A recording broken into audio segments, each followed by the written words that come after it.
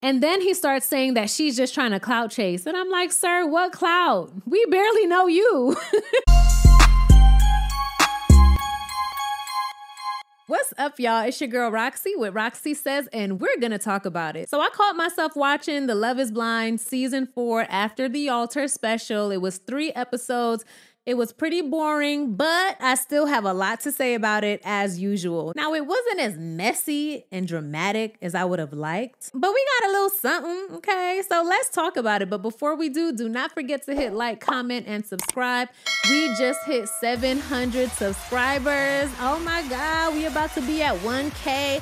So make sure you join the party, and I appreciate all of you for watching. So as the episode opens up, they let us know that we are approaching everyone's 1-year anniversary. So y'all remember the couples. We got Brett and Tiff, we got Zach and Bliss, we have Kwame and Chelsea, and that's it. That's the 3 married couples. Now I'll start off by saying this. Kwame and Chelsea, they shut us up, huh? Didn't they? They like, we still together.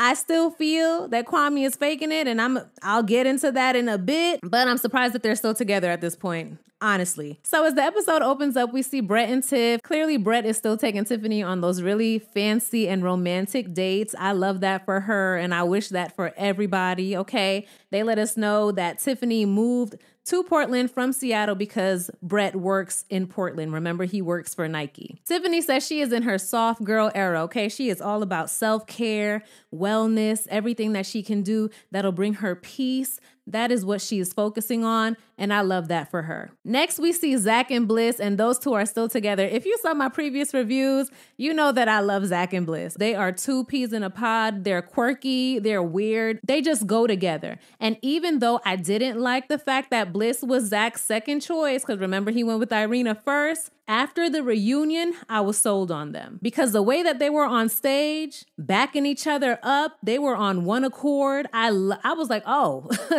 they're rocking together. And watching them now, those two are in love. So we see that they're at a doctor's appointment. Why did they have us thinking that Zach and Bliss were preparing to have a child? But it turns out that they were just at the vet and Zach has some allergies, okay? So we see Zach and Bliss and Kwame and Chelsea, and they're going to, I don't know, a baseball game because Chelsea is throwing the ball. Child, I don't know nothing about sports, but Chelsea and Kwame are there to throw the ball. And we learn more information about Kwame and Chelsea and Zach and Bliss's relationship, friendship. So they only live 7 minutes apart. They actually celebrated their 6th-year anniversaries together. And when they travel, oftentimes they share the same hotel room. Yeah, no, we're all adults here. I'm sure we can all afford to have our own separate hotel rooms. I don't like it. I don't like it at all. No. So listen, I know at the end of the day, our opinions don't matter. These people don't know us, okay? But I'm telling you, I still do not see it for Chelsea and Kwame. Chelsea, to me, she's still in love. She's in La La Land. I always felt that Chelsea just wanted to be in love. She just wanted to be married to somebody. And whoever was willing to be her husband, that's all she needed, okay? I do think that Chelsea loves Kwame. She cares about him. I think that she is in love with him. But Kwame, to me, it's still giving fake. It's still giving acting. The only difference is I feel that Kwame saw the comments, okay? He saw the videos and he learns how to look more believable. But I feel like he's just going with the motions and doing the things that he thinks someone in love would do. You get what I'm saying? And there's multiple times within these 3 episodes that I feel like when Kwame kissed Chelsea, he looked at the camera like, here, damn, I kissed her. Like, you see, I'm kissing her. Hey, I love her. I don't believe it. Moving on. So now we see Micah and she's meeting up with Paul's mom, Elizabeth.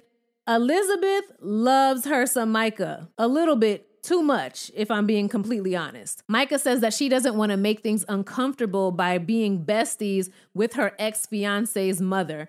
And Elizabeth is like, girl, I don't give a damn. Okay, I don't care what Paul got going on. I love you.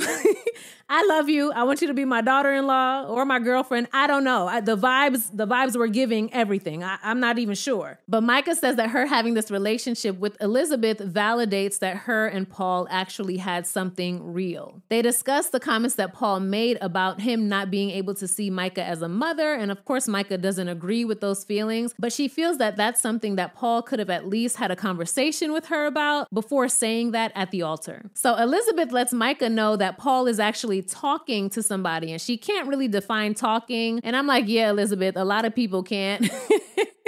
What is talking? Like, yeah, we talking. That could mean we just chatting, we just texting. That could mean we talking on the phone. That could mean we being intimate. Like, talking can mean so many things, but Elizabeth tells Micah, look, don't worry about it. I will break that bitch's kneecaps, okay? Elizabeth is a little cuckoo. She's a little cuckoo. It's really funny because her and Paul are so different. Yeah, girl, but Elizabeth says she will bust that girl's kneecaps. All Micah got to do is say the word and it's done.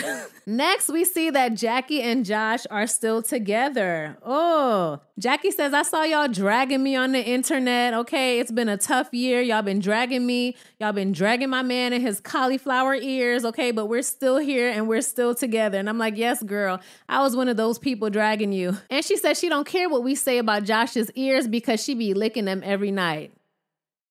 I will say that Jackie and Josh make a way better couple than Jackie and Marshall.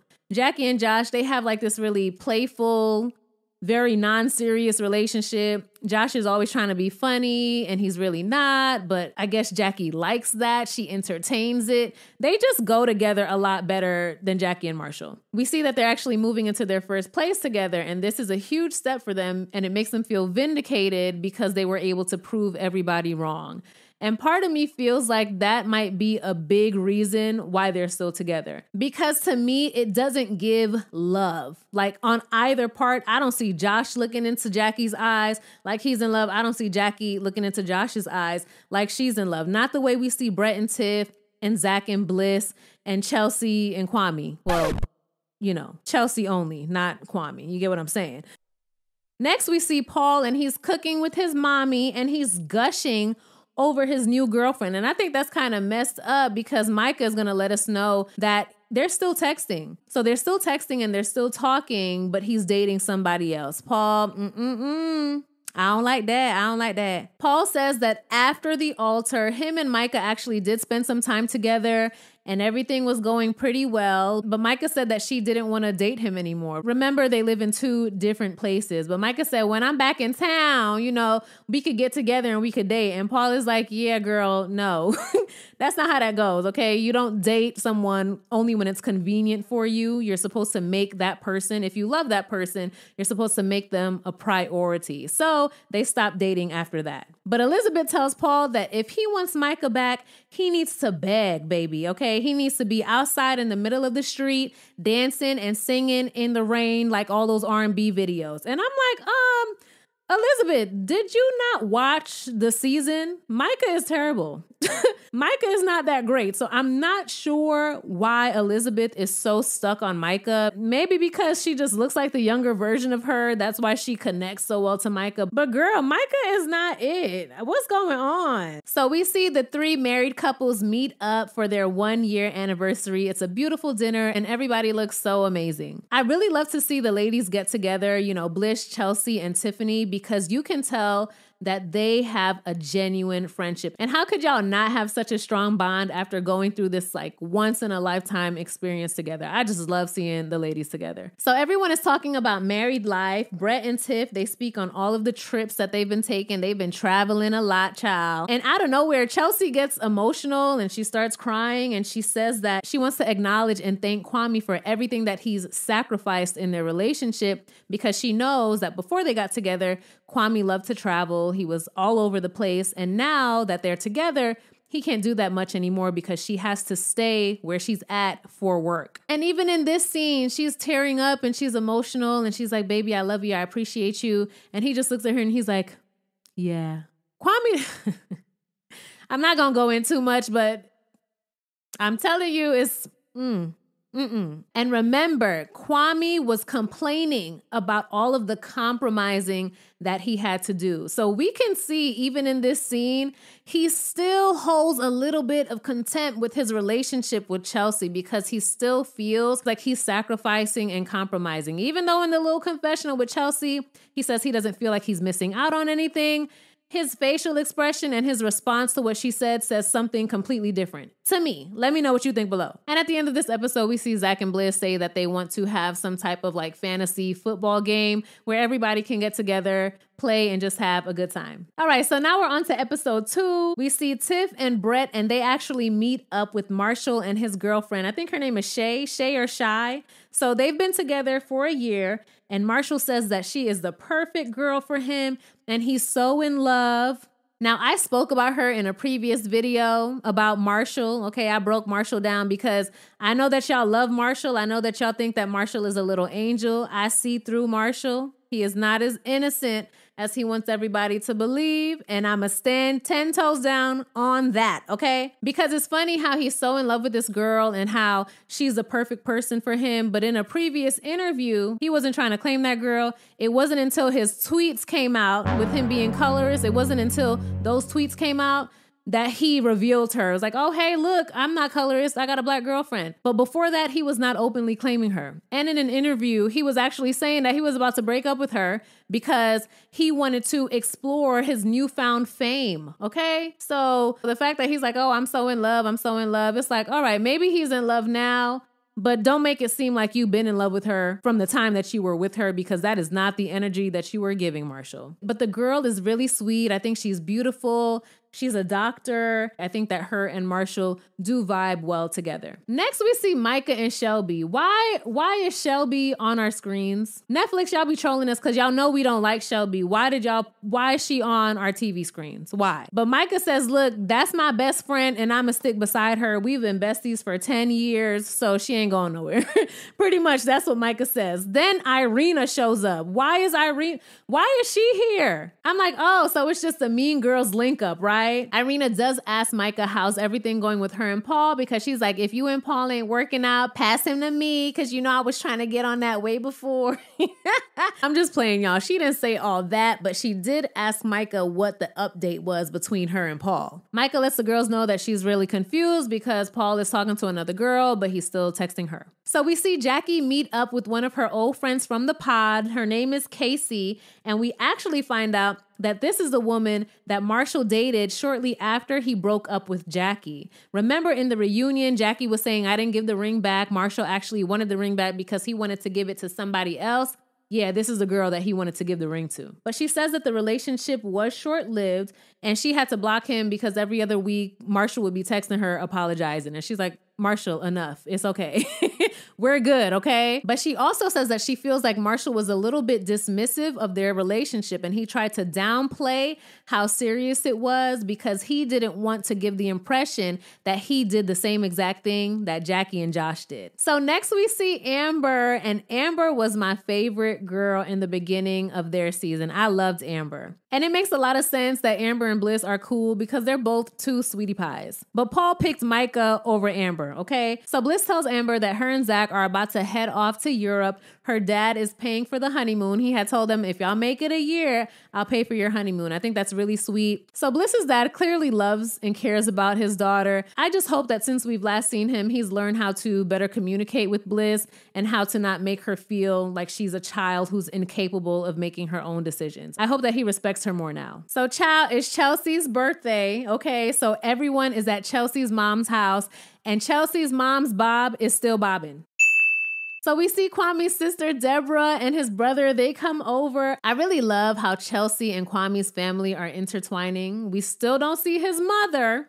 But I do like that they spend a lot of time together. We can definitely see that Kwame's sister and Chelsea, they have a strong bond. Those two ladies love each other. And Kwame's sister was teaching Chelsea how to make some jollof rice. Is it jollof? Jollof? Chelsea asked Kwame to tell everyone the story of when he first met his mother. So Kwame lets everyone know that he didn't meet his mom until he was 8 years old. Him and his siblings were raised by their uncle. And the first time that he met his mom was at JFK Airport, and she pulled out 3 Tupperwares and she gave each of them some jollof rice. So the first time he had that rice was also the first time that he met his mother. So clearly that's really sentimental to him. Chelsea lets us know that she gave Kwame's mom a card. Remember when she went over to Kwame's family's house for Thanksgiving? Chelsea said that she slid a card under the door for Kwame's mom to read. And in the letter, it was really heartfelt. And she went into great detail about how much she loves Kwame. And she says that she knows in her heart that Kwame's mother now understands her love for her son, Kwame. And I'm like, girl, no. Now, Chelsea, I am sorry to break it to you, but I don't care how much jollof rice you make. That lady don't like you. I'm just going to tell you because Kwame not going to tell you. Kwame's sister not telling you and Kwame's brother not telling you. So I'll tell you, okay?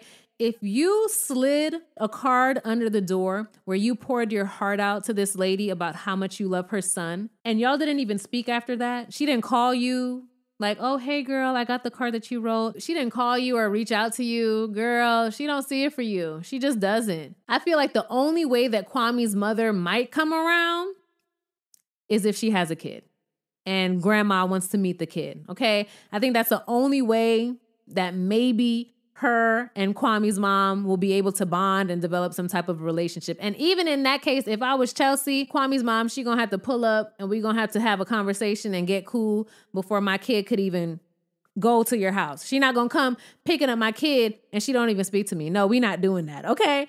I just gave Kwame and Chelsea an imaginary kid, but I'm just saying that's probably the only way that she'll put that wall down and actually try to develop a relationship with Chelsea. I do commend Chelsea because clearly it's important to her that Kwame's mom knows that she really loves her son. We know that Chelsea loves Kwame and all she wants to do is have a strong relationship with Kwame's mother because Chelsea is so close with her own family. But I don't know, it's not looking good. If not much has changed since the last time we saw Chelsea and Kwame, I don't have much faith that anything will improve anytime soon between Chelsea and Kwame's mom. So it's finally game day and we see everyone showing up. Kwame got on some Poom Poom shorts. I'm like, I know Chelsea bought them tiny ass shorts for you. I'm not even gonna try to explain the game or who was playing what position. I don't know. I just know that Tiffany, she was doing her thing on the field, okay? And I thought that the team names were really cute. We got the Pod Squad and the Golden Goblets. Cute names, right? So everyone is pretty much there. And then we see Jackie and Josh show up. Dum, dum, dum. So now we get a couple of these side conversations. We see Paul and Amber, and they're chatting about the coincidence that they're both moving to San Diego soon. Paul admits that he's been avoiding Amber and just any situation that can be taken out of context because he is scarred for life after getting dragged. Remember, everyone thought, well, not everybody, but remember there was this whole scandal about him possibly touching one of Micah's friends' butts on the day of the wedding, right? So he's like, y'all not gonna catch me slipping, okay? I'm avoiding everybody. Don't talk to me, don't come near me, don't touch me. We see Chelsea and Micah have a short convo, and this convo had me cracking up, okay? So Micah tells Chelsea that she just moved here, and Chelsea's like, oh, you just moved here? Okay, well, I don't think your soulmate is here. And Micah's like, no, I don't either, but tell me, where's my soulmate? And Chelsea's like, I don't know, bitch. Somewhere in Brazil, okay? Just far away from my man. Chelsea, I know that was shade, okay? I peeped that. But Micah does thank Chelsea for the way that she handled the situation. Because remember, things did get messy between the two. But they hug, so it seems like everything is good between them. But just know, Chelsea will whoop Micah's ass over Kwame, okay? Chelsea is not playing about her man. Know that. So we see that the Pod Squad team wins. Hooray, hooray, hooray. And now we get on to the after party, what we really care about, okay? This is where things turn up a little bit. So everybody is showing up. Micah is avoiding Paul. Her friends are like, you don't want to talk to him? Just talk to him and break the ice. She was like, yeah, no, I'm good. When Marshall arrives, he actually daps up Josh. So I'm like, okay, that's good. Everything seems to be cool between those two at least. Marshall actually goes to Jackie and he pulls her aside and asks if they can have a conversation. And she's like, yeah, let's have a conversation. So Marshall starts off the conversation with an apology. And he says that he's sorry because he feels like he really pressured Jackie. And he says that even when it was clear that things weren't working out. And I'm like, yes, Marshall. Okay, I really love that. Some self-awareness. He was able to see like this girl made it clear that she didn't want to be with you and you were still pushing it. And I feel like part of that apology came because Marshall realized that it wasn't really Jackie. He wasn't really in love with Jackie. He just wanted to make it to the altar with anybody. And I think the fact that he quickly wanted to propose to someone else also confirms that. But I know y'all think Marshall is an angel, but like I said in my previous video, it wasn't even about Jackie. Marshall was not madly in love with Jackie. He was in love with the way that she looked. But more importantly to him, he just wanted to make it to the altar. Jackie also apologizes, and she says that she's sorry for not being more open with him and more compassionate during the process. Because when it comes to Josh and Jackie, I don't think, well, for me, the issue wasn't that she got with Josh. The issue for me was that she was really cold and callous to Marshall. And I feel like that was unwarranted. But yeah, she tells Marshall that he deserves everything and more, and they're both wishing each other the best. It was just a really nice and wholesome conversation. They get up, they give each other a hug, and I'm like, I'm proud of you guys. Good job. Aww. But yeah, that conversation definitely showed a lot of growth, and it's nice to see that Jackie and Marshall are in a better place. Next, we see Irina take Amber aside to apologize, and she could have saved this shit, honestly. So Irina tells Amber that she's sorry for everything that she did in the house, and then she has the nerve to say that she didn't know that Amber was crying. Girl. And Amber is like, girl, it's okay. Don't worry about it. I'm not losing sleep over the situation. But you know that I was crying. Just be better. Just be a better person, okay? That's the same thing that they told Irina at the reunion, to be a better person. Clearly, Irina has learned nothing because she really went to apologize to Amber and lied. Girl, you could have kept that apology. So we see Micah and Paul, and they have a conversation because Micah wants clarity on what's going on with them, especially after learning that Paul has been dating someone different. It's a really short conversation. Pretty much at the end of the day, Micah says, look, I can't be friends with you because I still have feelings for you. And also you're dating somebody else. So they just agree to close this chapter in their lives and move on. So Jackie's friend lets her know that Monica is on the way. And Jackie's like, oh no, Monica's on the way. We got to leave. And I'm like, oh my God, who's Monica? Who the hell is Monica? So we learned that Monica is actually the person that Josh proposed to in the pods. And to me, it kind of seems like she was like a rebound engagement, one of those let's get more camera time, so let's just get engaged engagements. That's the vibe that I got. And immediately when Josh and Monica met each other, you can see that Monica was like, what the did I do?